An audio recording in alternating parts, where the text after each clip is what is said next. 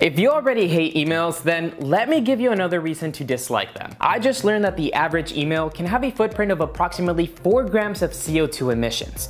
So basically every one-word email you send, like just saying thanks. This means that all the emails sent around the world in one day can approximately create more than 1 million tons of CO2 emissions. That's equivalent to burning over 1 million pounds of coal all in one day. Now, I'm not telling you to quit emails, although wouldn't that be nice? But there are ways we can cultivate more eco-friendly email habits. In this episode of Act Now, sponsored by Samsung Memory, I'm gonna go through my inbox to break down the energy used behind each email we send, and also offer some tips to reduce clutter.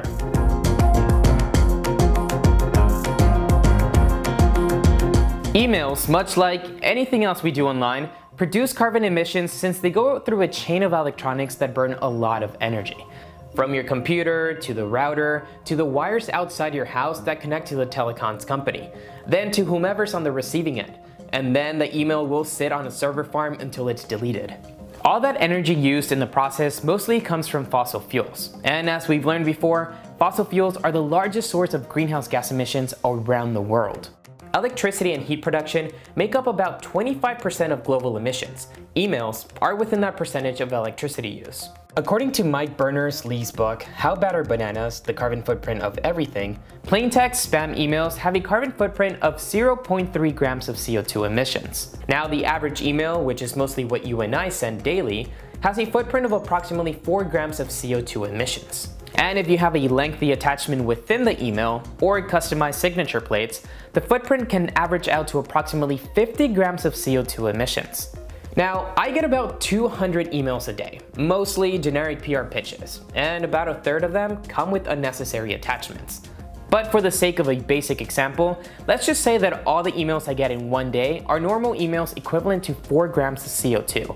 If I do the math right, my daily email carbon footprint is averaging to 800 grams of carbon dioxide emissions. That means that in 1 year, my email carbon footprint is approximately 643 pounds of carbon dioxide emissions. That's enough carbon dioxide to drive 733 miles or even charge my phone 35,478 times. I could take a flight from here to Chicago. Sending emails is not the only thing that consumes lots of energy though. Storing is bad too. Stored emails or any other type of stored data that is not accessed and just sits on a server is oftentimes referred to as dark data.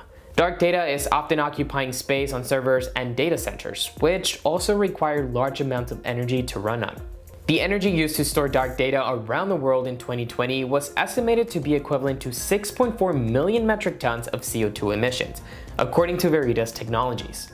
At the end of the day though, the problem is not the emails, it's the energy source. Is it from fossil fuels or is it renewable energy? If we were all to send fewer emails, the overall impact would be a small splash in the pond though. Let's use British emails to help conceptualize this. A 2019 study from renewable electricity firm OVO Energy found that if every person in England sent one less email daily, it would save approximately 16,433 metric tons of CO2 a year. For perspective, the UK's annual greenhouse gas emissions in 2019 were 435.2 million metric tons. That's far below 1%.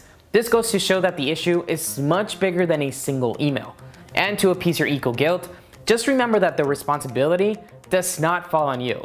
It falls on companies and governments to be carbon neutral and invest in clean energy, as well as more efficient computer chips and storage. However, if you're on your own personal net zero mission, here are some tips to clean up your emails. And if you're not doing this for the planet, then hey, these tips are helpful for those of us who aren't the most organized with our inbox. Tip number 1, send fewer emails. Why not help people, aka me, get to inbox zero by sending them fewer emails? Spare the needless yays, thanks, or have a good weekend, you're welcomes, all that good stuff. Because at the end of the day, you'll not only be saving CO2 emissions, but you'll be saving people's time. Tip number 2, unattach.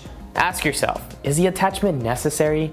Sometimes attachments are just a PDF version of the email's content, which does not make much sense. But if you ditch the attachments, then not only will your email have a smaller footprint, but it will also take up less space in your inbox, which also saves energy. You'll also avoid getting those annoying notifications that you're running out of inbox memory space. And tip number 3, unsubscribe. You probably have a reminder on your to-do list to unsubscribe from a bunch of emails, and I'm sure that reminder has been there for months. But hey, maybe this video can nudge you to finally do it. Nearly 107 billion spam emails were sent daily in 2019, according to The Good Planet. Now, if every person deleted 10 of those emails, each individual could save 1.7 million gigabytes of storage space and approximately 55.2 million kilowatts of power a day. You can always do these things manually, but it might take you a while. Worry not, there's an app for everything. You can use services like Unroll.me and Unsubscriber to unsubscribe in bulk from all the listservs you no longer read or simply never asked to be part of. You can also use services like Clean.email or Maelstrom to delete all the spam or old emails in your inbox that are just taking up space. So, send less emails, unattach, and unsubscribe. Those are the 3 things you can do to reduce your inbox clutter and carbon footprint. Now, if you'll excuse me, I gotta get back to clearing my own inbox.